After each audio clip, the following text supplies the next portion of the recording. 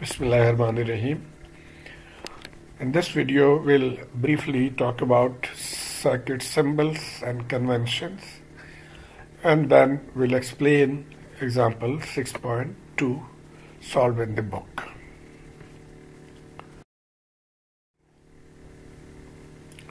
Now, just to recap, that in electrical engineering, it is common to use capital letters for DC values. So like DC current is written in capital I, and the lowercase letters for AC value. So AC current is written as small I or lowercase I. So the DC quantities are denoted by uppercase, as we have mentioned. So like voltage across VBE terminal or between base and emitter. If it is for DC, then it will be written as capital V, capital B and capital E, VBE. But if the signal is AC, then the same parameter will now be written in the small letters or lowercase letters.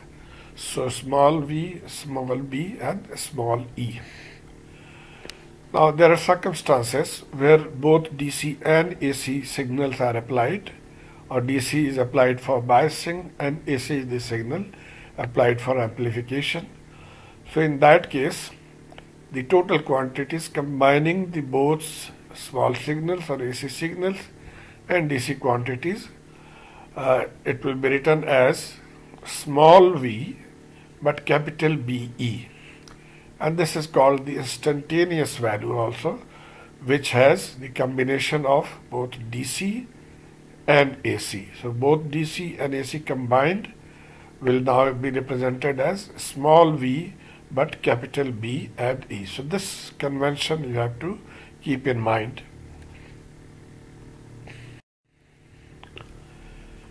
Now this is symbol, I'm sure you are familiar. This is for the NPN transistor, and this symbol is for the PNP transistor. And one way to remember which one is what is, some people have made this, it is called not pointing in. So N, P, N. So if it is pointing out, that is not pointing in, that means it is an NPN transistor. And the other one, of course, will be PNP transistor. Now the transistors are operated in three modes, or it could have three modes actually.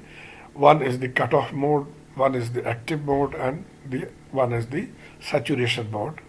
So I'll just talk about active mode. Active mode is defined when the base emitter is positive biased, so VBE.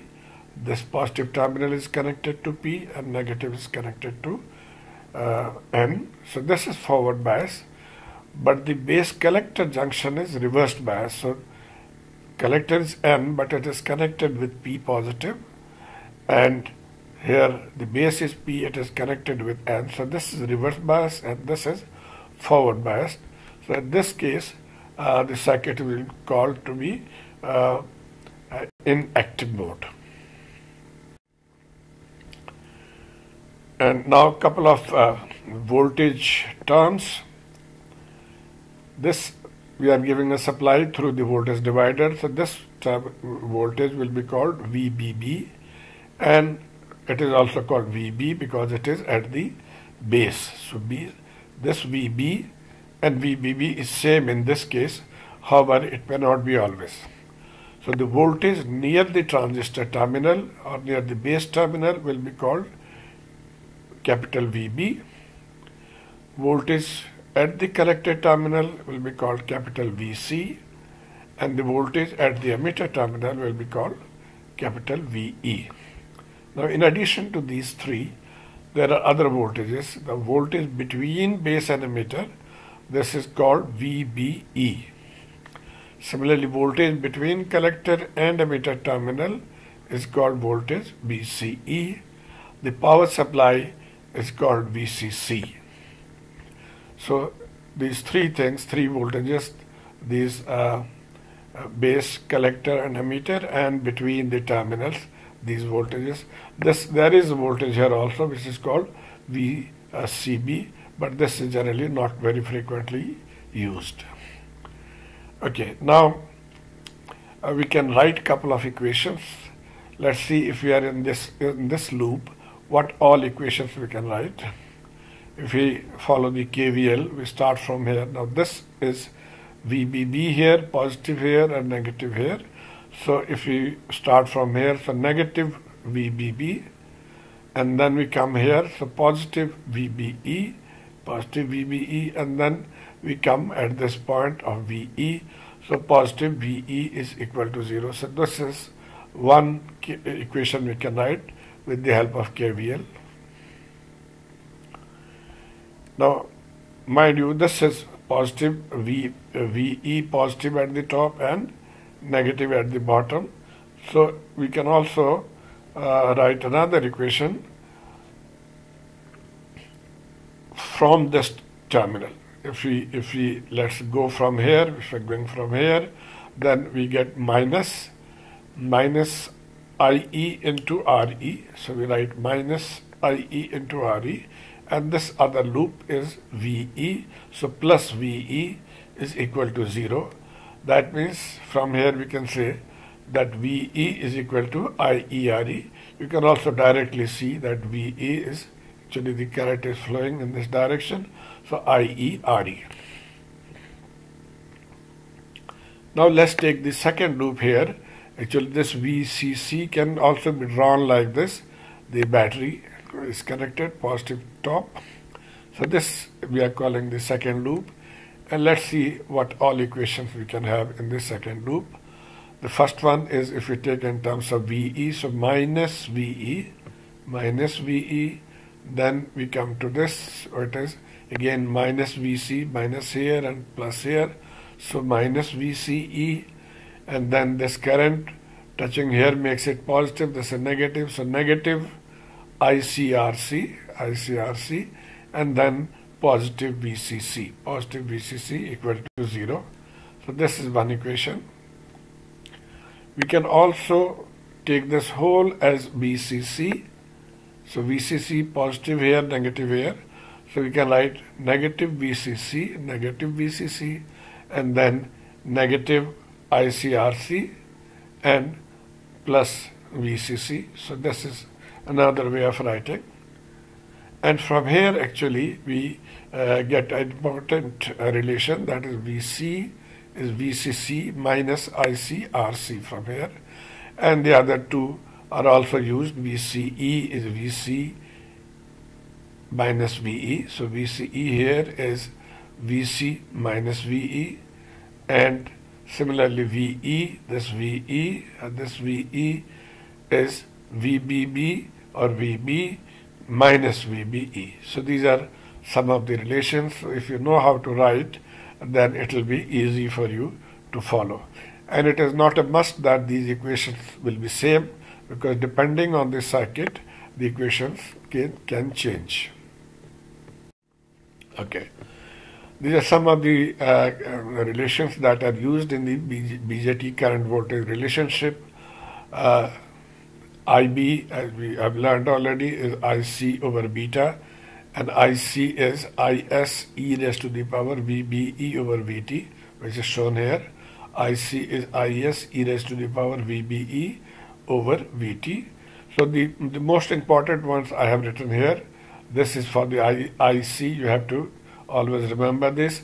This IS is a constant of the transistor, so this will be fixed.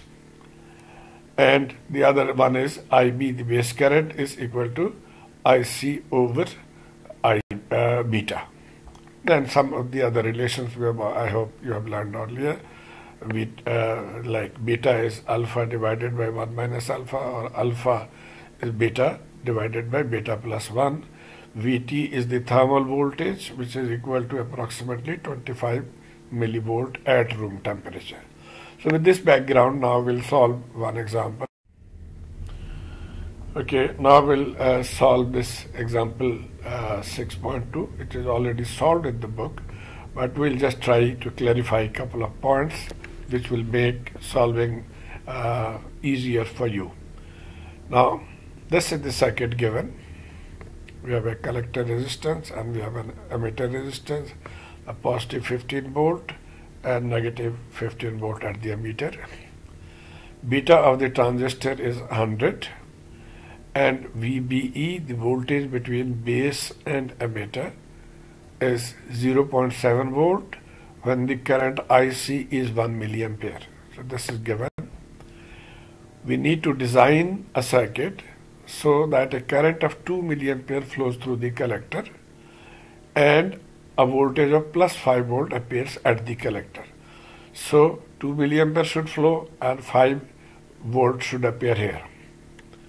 Okay, so this is how we can put it, that this is when the collector current is 2 milliampere, VCC should be plus 5 volt. Now for designing, let's see what all we need. Okay, so these are 5 parameters that we need for designing of this. That is the RC, the collector resistance, VBE new, this one for 2 milliampere, VE the voltage across emitter, IE the current through the emitter, and RE the resistance of the emitter. As we mentioned that we'll be using the formulas that we discussed. So this is the formula for VC. This voltage VC is VCC minus drop here. So VCC minus RC IC. And from here, because we need to find RC, so we take this time on the left and the remaining VCC minus VC comes on the right. VCC is 15 volt given and the desired VC is 5, so we write it 5 here.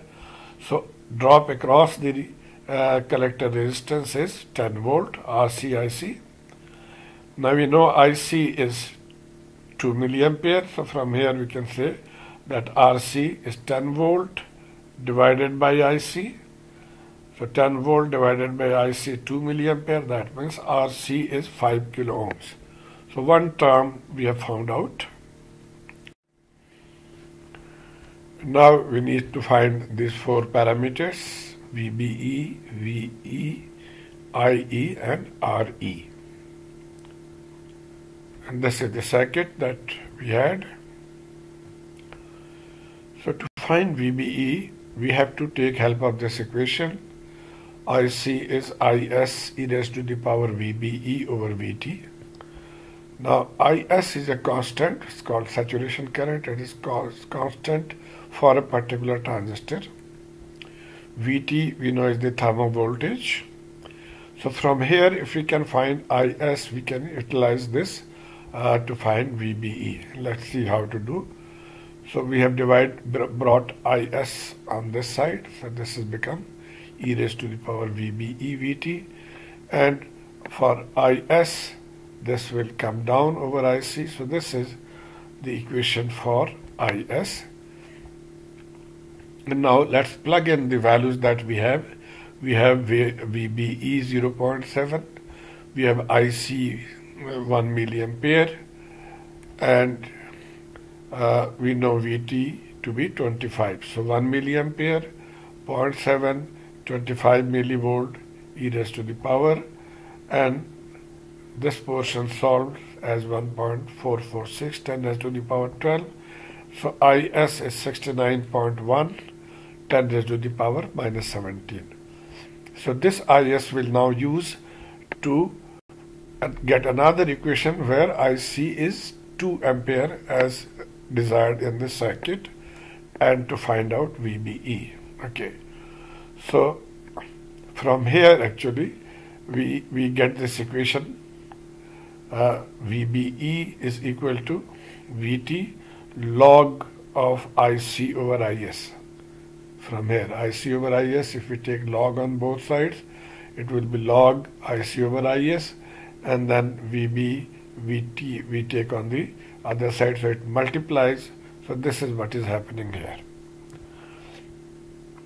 And now VT is 25 millivolt. I in this case is now 2 milliampere. IS we have found this to be same. So if you plug that in, then we get the new VBE, which is 0.717 volt.